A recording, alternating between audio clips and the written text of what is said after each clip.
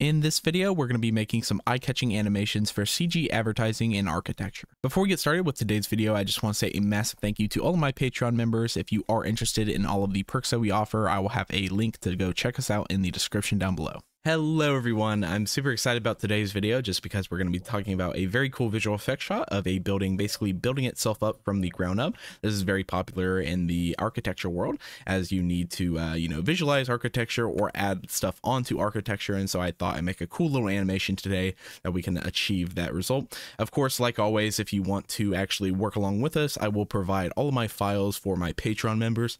Go ahead and check that out in the description down below if you want to go ahead and get started. So if you are a Patreon member, go ahead and download that down below. But we have a scene right here. I already have everything camera tracked, and then also some of the default render settings set up in the scene. I actually just released a camera tracking tutorial of how I actually camera track professionally, and so if you are interested in that, I will have that in the description down below as well. It's the exact same process that I did for this video. If you do want to work along with us, I will provide the footage for free, so if you want to go ahead and camera track that yourself, you can still work along with us for free. Okay, so let's start by importing in our asset. Now I'm going to be using a Kitbash cargo asset. This is the Office High-Rise A asset, so you can find the link in the description below to download cargo. I'm not sponsored or anything by them. If you do want to work along with us for free, I've also provided some free assets that are going to be a little bit different than this, but you can still do the exact same process. It might be a little different just based on the asset that you actually pick, but you should get a similar process that we're going to do today. So I'm going to select this. I'm going to go ahead and import it in my scene. I just downloaded the 2K JPEG. I find that's kind of the best use case for this distance away from camera. If we were a little bit closer, I may go ahead and download a 4K PNG file or anything like that. It just eats up some more file size. So we'll just give that a second to load into the program. There we go.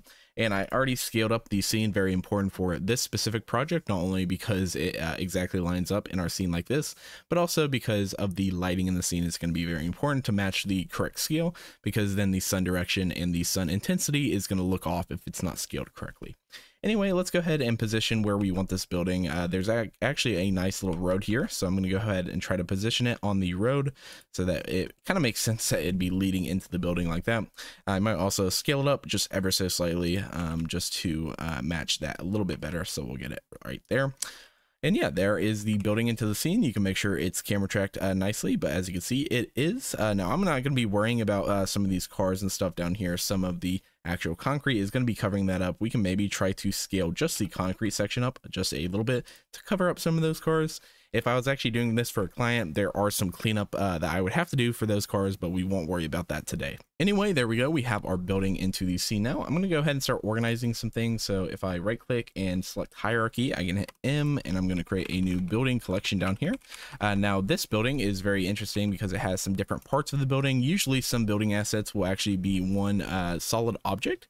And the nice thing about this building as well is if I come out of camera mode, I can actually fly into this, and you can see there's actually some interior of the building, such as like some trash cans.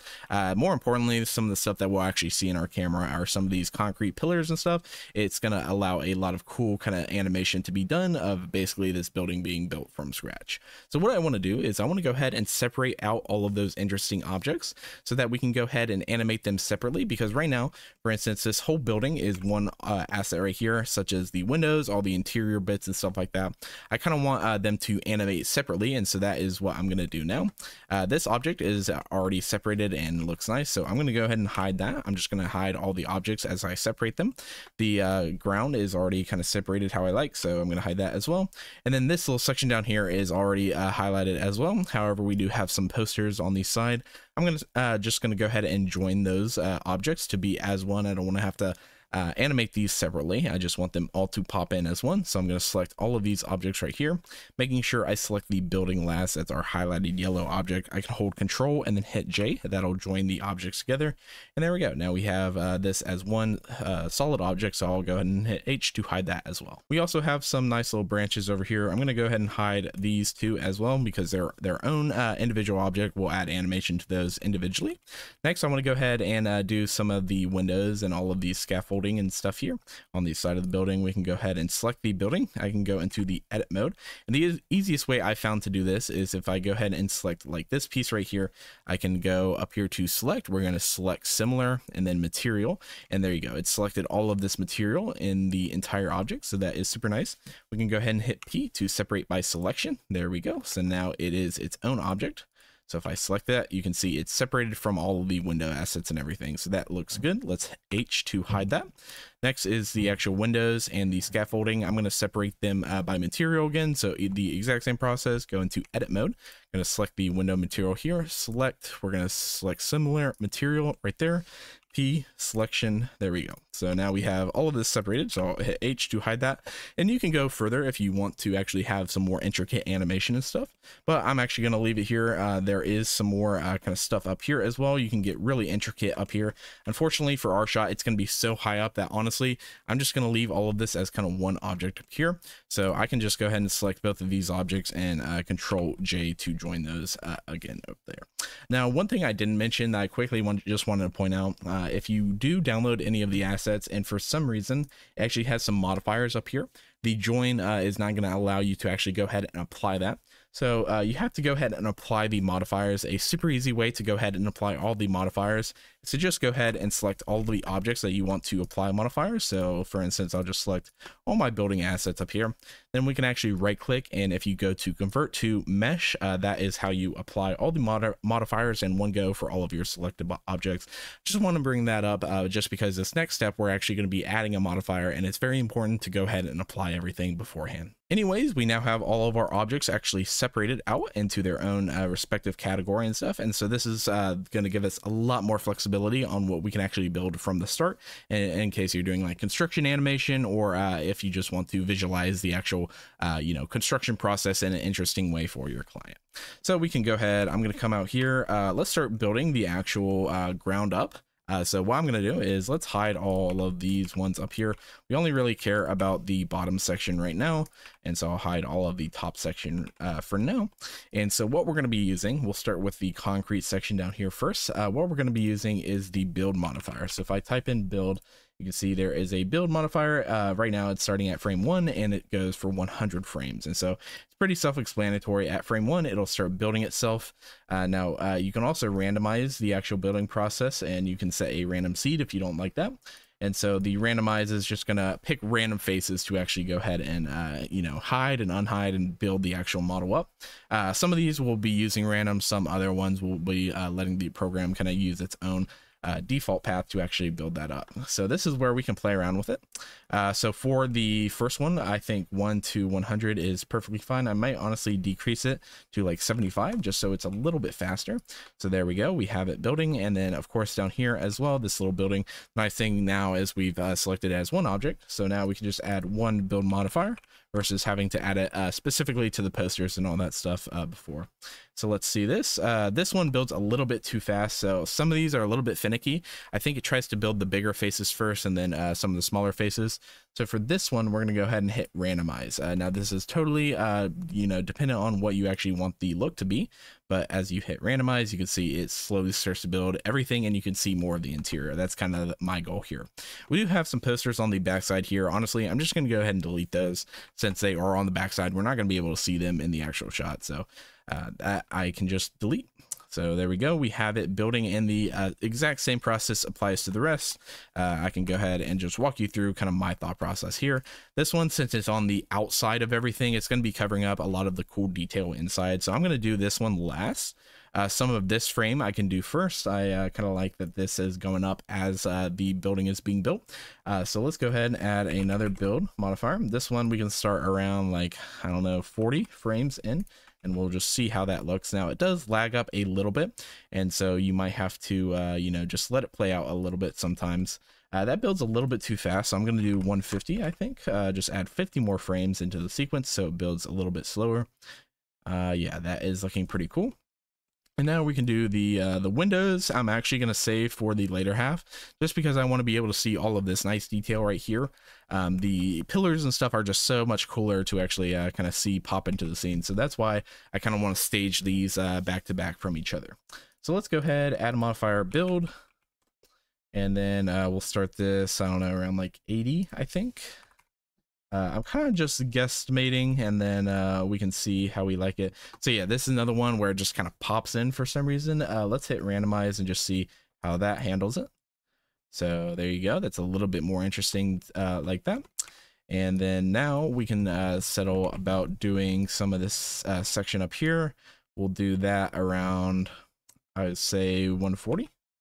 So another build, 140 down here. And we'll see if 100 looks good. Yep, I might hit randomize again up here just so it's a little bit more random and not just poofing in. There we go. So that looks pretty good. Next, let's Alt-H and do the windows now. So we have 2 more objects to do. We'll do the windows. And I want the windows to kind of come in at the very end. So we'll do like 180 or something like that. And of course, we got to make sure that they're all in by the time it actually comes. And so we'll do like 50 frames maybe so that the windows are already set by frame 230. So let's see, it's all popping in. And then the windows start to populate. It's a little bit hard to tell just because the FPS is low. But I actually like how it builds it up from the bottom up. And so I wasn't able to get that in my final result, but as you can see, play around with it, you know, maybe select randomize if you want, but I kind of like that result right there. And then finally, Alt-H one more time, we can do this little structure outside of the building. We'll add another build modifier. And this one should come in at the very, very end, kind of once all the windows are somewhere around here. So we'll do like 220 maybe. And then it's got to be finished, I'll say by 270. So that would be 50 frames. And let's kind of play that last little bit.